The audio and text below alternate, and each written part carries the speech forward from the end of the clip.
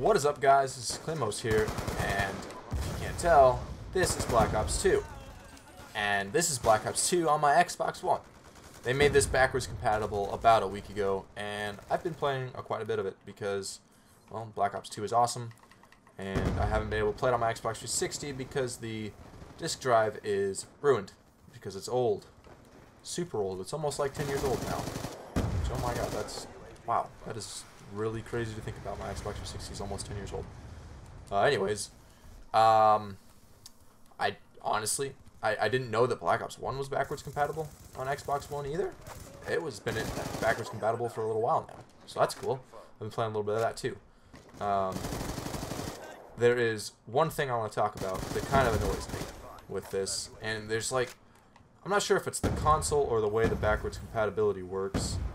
There's just a slight delay from your controller input to like what actually happens on screen. It's like, if I were to explain, it's like playing on like a really old TV with awful refresh rate, and it's just that kind of delay. It's kind of like that.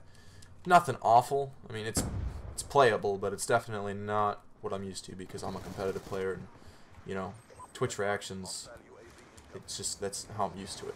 I'm used to 1 millisecond response. Maybe that's just the Xbox One. I'm not sure. It's been a long time since I've played on it. Obviously the graphics are from Xbox 360, so I'm not really sure how they actually do it. I don't know if they, it seems like it's just an emulator, because like when you open the game, it like does the little Xbox 360 opening sequence. So I'm not sure. I think it just like emulates an Xbox 360. It's pretty cool. Another thing that kind of pissed me off about this whole backwards compatibility thing, like you just put the disc in after an update and it lets it work. I understand that maybe not right off a launch they would have had this set up, but you're telling me that this is a like day one edition Xbox One. So you're telling me that a day one Xbox has been able to do backwards compatibility this whole time, just needs an update in the firmware? That doesn't make any sense to me. I wish they would have had that from the start. But yeah, obviously you're watching this video on Cisco Entertainment and my channel, so there's going to be daily uploads from here on out. I'm not going to talk too much about it. There's a tomahawk kill. I'm going to be posting just pretty much everything. Black Ops 3, Black Ops 2. I'm going to probably buy that new game on PC. Unknown Players Battlegrounds. It's like H1Z1 standalone, but like better. I think it looks better. I'm not sure. I'm gonna be playing that probably with Jacob. We might talk about the schedule for these videos here at some other point. I'm not sure. I'm not gonna talk about it today. But yeah, we're just playing Black Ops 2, and it's great. I'm not gonna play Infinite Warfare. Infinite Warfare is the most trash game on this planet. I'm going for headshots because I might try to go get Diamond again. That's maybe something I'll do in this game, since you know we got it now. Diamond. I used to have Diamond, and I was Master Prestige on this game.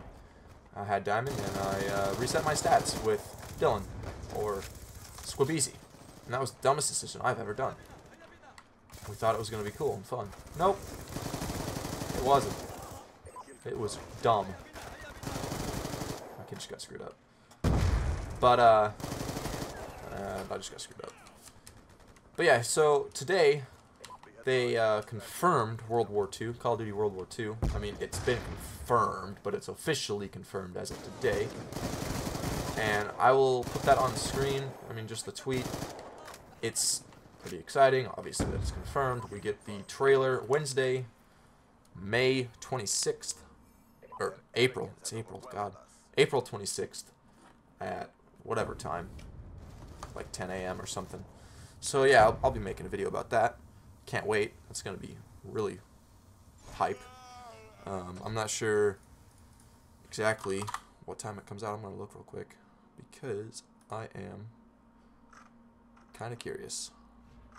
Where is it at? Let's go Twitter. Come on now. Sledgehammer Games. Yeah. Obviously, I mean, it's on screen right now for the viewer, but I'm looking at it. It's coming out 10 a.m. Pacific Daylight Time. Pacific something. Eastern Daylight Time, 1 p.m. So 12 o'clock noon for me. So we'll be making a video about that for sure. That's going to be pretty hype. Just to talk about World War II. Obviously, Sledgehammer Games made my favorite Call of Duty of all time, Modern Warfare 3. They made Advanced Warfare, which at the time I hated it, but now looking back on it, I would take Advanced Warfare over Infinite Warfare any day of the week. At all, any day of the week. Infinite Warfare can kind of just die, as far as I'm concerned. Advanced Warfare had its flaws, but it wasn't awful for the first futuristic jetpack exosuit Call of Duty. Obviously, World War II won't have any exosuits. Going back to boots on the ground, they have all the potential to revive the Call of Duty series because it's kind of been on a downhill trend recently.